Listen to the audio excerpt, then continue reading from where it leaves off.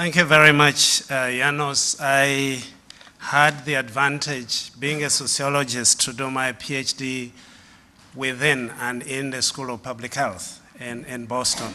So in a way then I was kind of commandeered into population and international health. And since then I've been working on HIV, malaria, and TB, and looking at issues of mature epidemics, and also the challenges of getting people on antiretroviral therapy for a longer time. Because we're asking 14-year-olds to sign up on ARVs, and we sometimes don't think that they're going to be on ARVs for the next 50-something years. And what does that mean in this particular respect? But for this talk, I want to go through about 4 or 5 slides very quickly, and then I can go back to what I was charged to do. As I've been introduced, I migrated to South Africa in January this year, so I'm part of the migration problem, to take over as director of the institute, but formerly I was at Makerere University as principal of the College of Humanities and Social Sciences.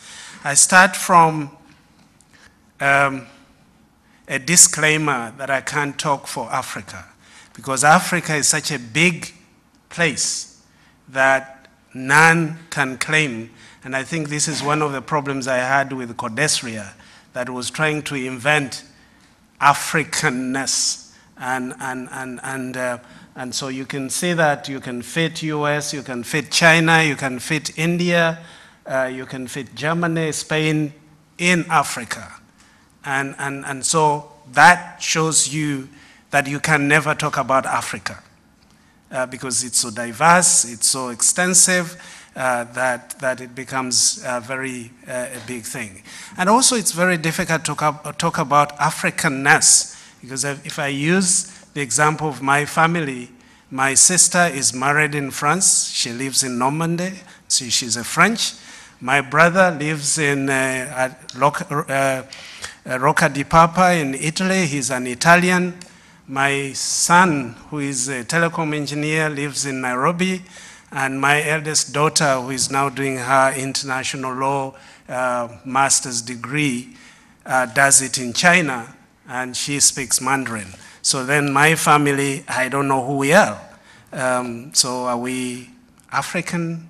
Are we? So I think, so that is the first thing that I wanted to point out on the diversity and complexity of talking about African, and even beginning to look at the partnerships that we're developing. The second one is to look at the refugee problem. And in the morning, we were told that the humans are not the problem, but probably the animals are the problem. And I think, again, the refugees may not necessarily be the problem.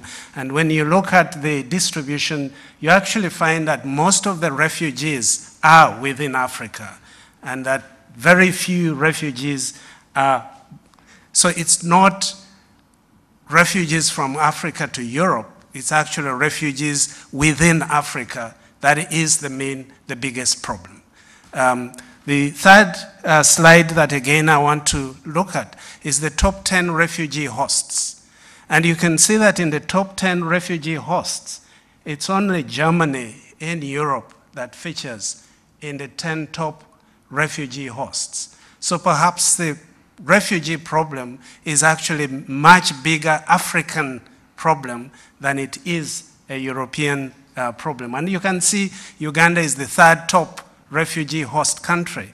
We have 1.3, and that's the officially registered refugees, but I'm sure that we go up to 1.7 million refugees that are given our position. I come from Uganda originally, and so whenever I can, I throw in Uganda in my conversation.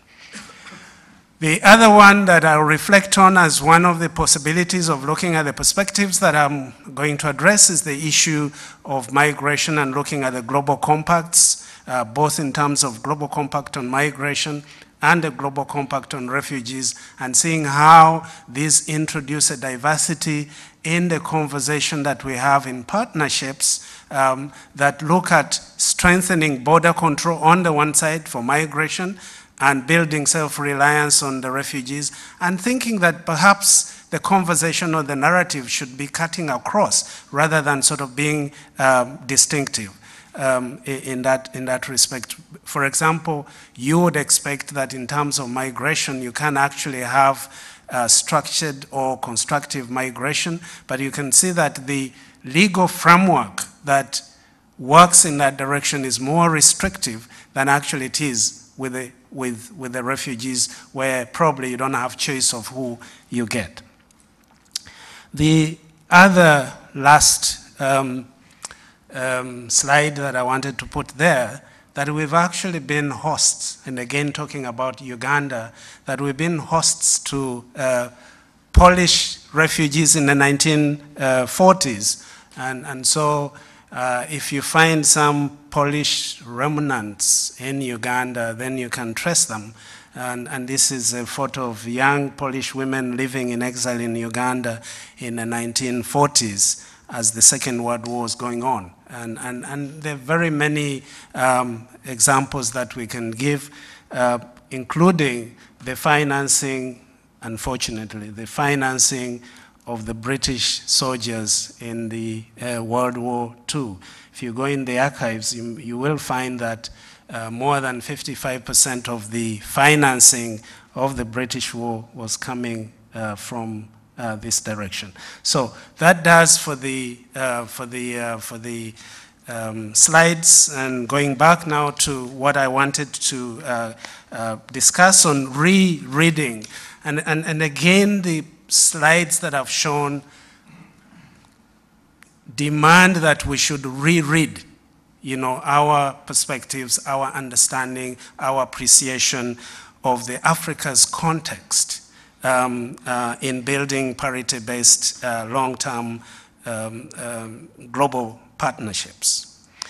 And to start by saying that if we look at the African context or the Africanness, one recognizes the fact that Africans or African citizens negotiate their social existence between various and myriad spaces. So I think that the aspect may actually be one of looking at spaces than perhaps nationalities. What kind of spaces are we negotiating on a daily basis? Urban spaces, rural spaces, continental or transcontinental spaces, and all the market and political forces that influence the relationships. And sometimes citizenship and borderland conversation constrains us to see the dynamic and the richness, for that matter, with which we should come to the discussion of building parity-based long-term,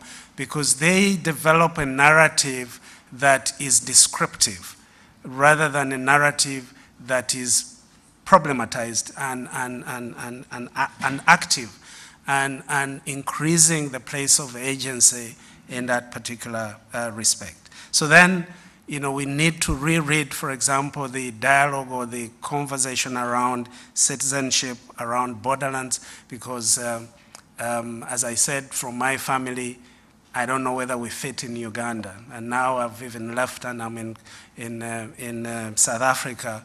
But I passed through Uganda because my mother is, and so even the question of home becomes a challenge. What is your home? And I know that some of the scholars have said, or even one of the scholars said, you know, home is where you work.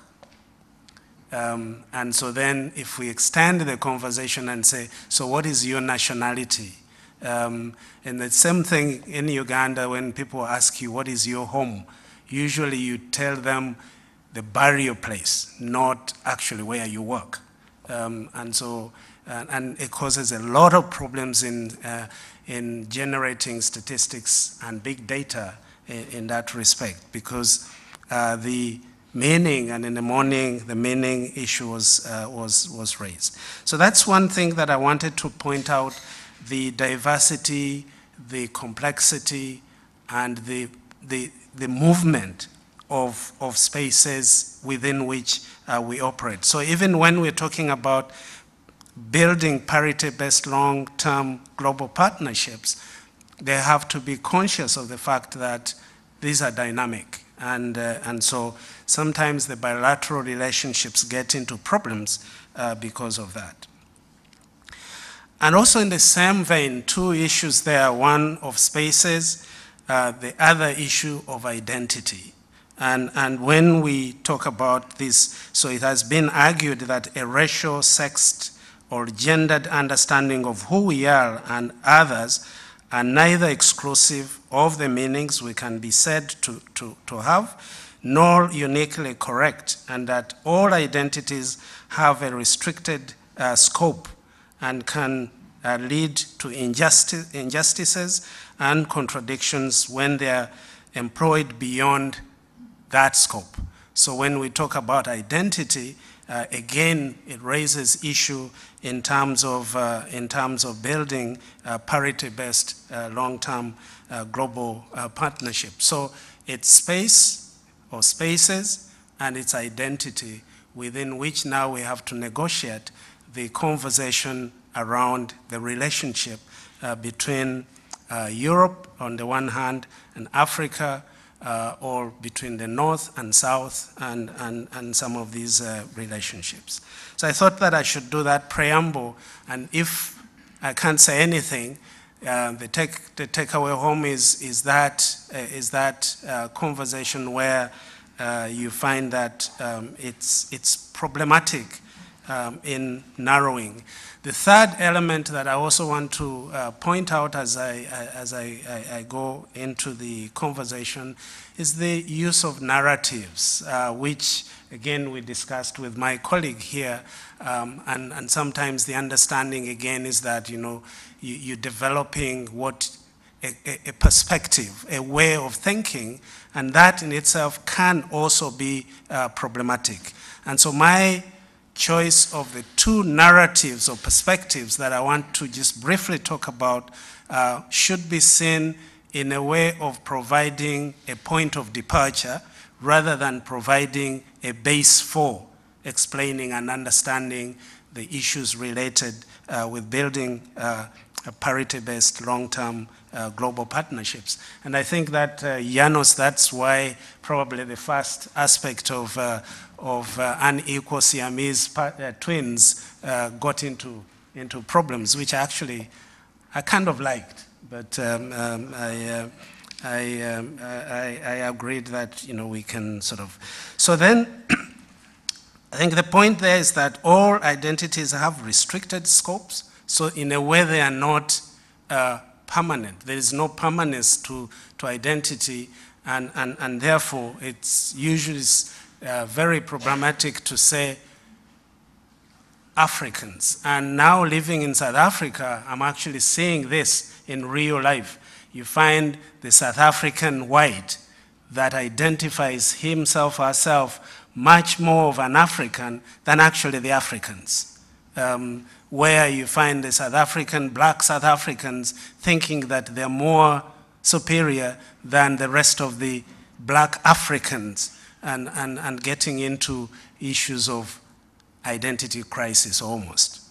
So as far as you're building parity relationship or parity-based long-term global partnerships, you actually have dynamism, you have problems within the various identities that you are coming up with. The other bit is, of course, again, to know that production and consumption of knowledge are socially and politically mediated.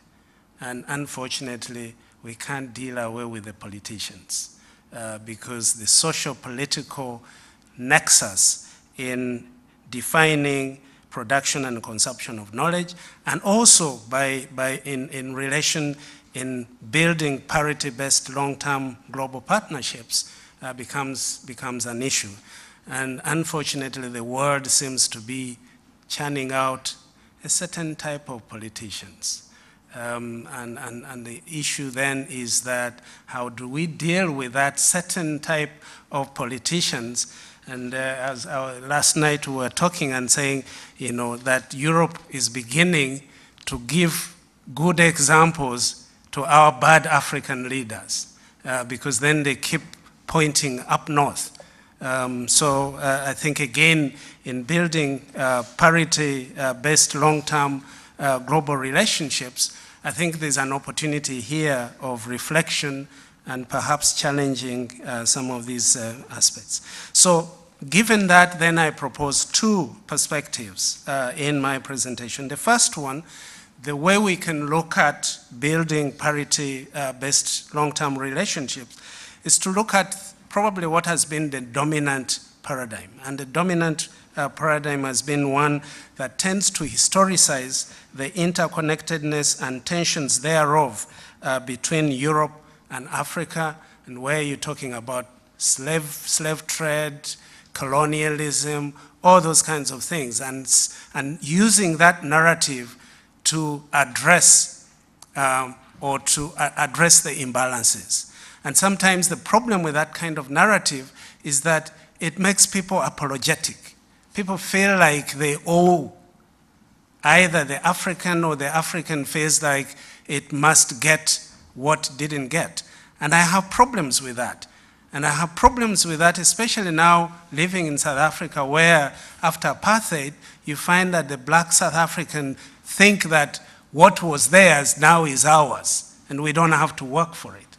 And so using history or historicizing parity-based long-term relationship within a context from a historical perspective, and gets you into all sorts of things. And I tell my government back home and say, it's been 60 years plus after colonialism. So you can't say it's history that is making us what we are. And so that unfortunately becomes, or has been, the main narrative and it creates situations of dependence, and creates situations of expectations, and creates situations of demand, and doesn't, in a way, bring element of responsibility that comes with it. And unfortunately, that kind of narrative now is working into the refugee conversation. To the extent that now, you know, like for example, Uganda has an open door policy, but in a way is using refugees as a pawn in the game, and using it to demand that, okay, you don't want the refugees in Europe, pay us to have them. And it gets you into a lot of problems. So we start cooking up figures, and we do all sorts of things. We use that for HIV. We've run out of excuses with HIV. We've used it with security, because now we say we can pacify Somalia, and therefore, you know, it's a historical problem, and the whole world has to pay for it.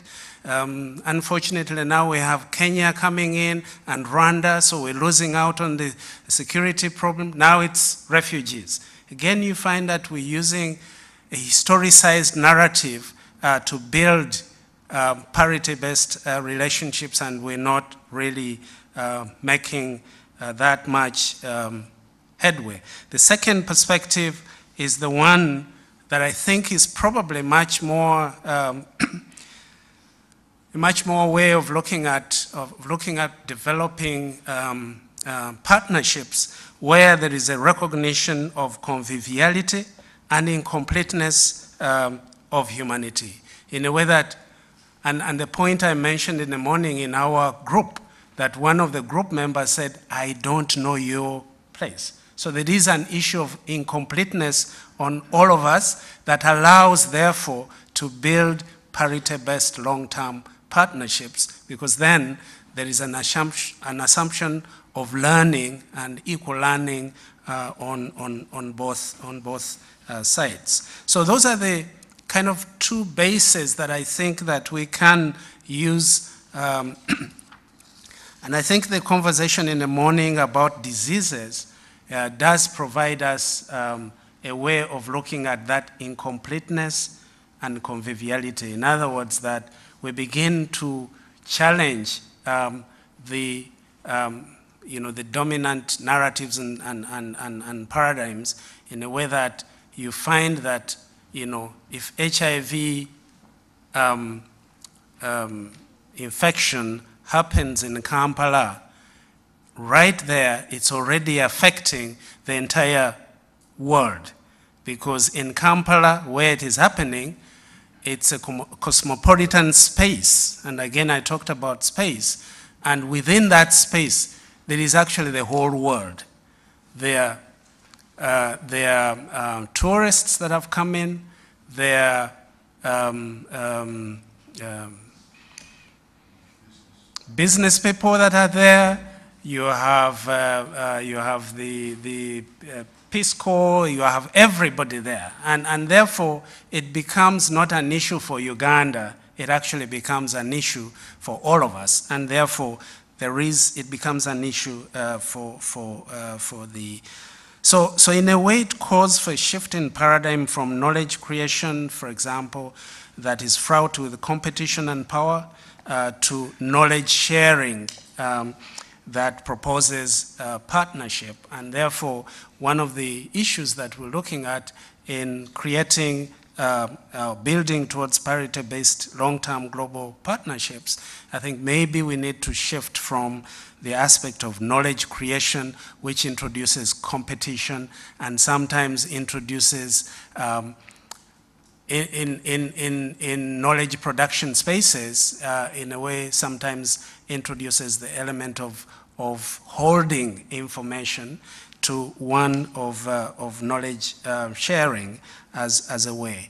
And so that's the kind of perspective that I wanted to put on the desk to challenge us to go beyond simply seeking partnership creation from the position of history that was convoluted or history that had its challenges, so that we learn from history rather than history shaping why we should go into partnerships, but also to know that we are all incomplete in a way, and so we need to be working towards sharing rather than producing, because if we do start from the point of producing, then you have to compete. And one example I have been chairing the Global Fund for the Eastern African region by the time I left. So I was in charge of about $4 billion grant, and that's one thing that I'm very happy that I left, because it brings all kinds of problems. But the example I wanted to give there is that one time a group of scholars did a surveillance survey, and they held on to information for 3 years because they wanted to publish first before they could share that information. And that's what knowledge production narrative does. Because once you share it, then you can't publish it, And secondly, you want to publish in Lancet.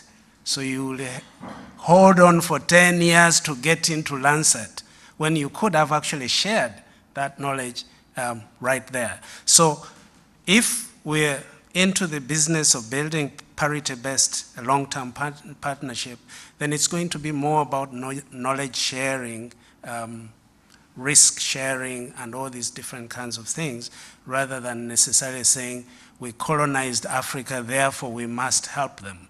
Or we did this, or Africa saying you colonized us, so the problems we have are because you did. And I don't think that conversation no longer holds. If my presidency has been around for 33 years, he can't blame anybody. Thank you very much.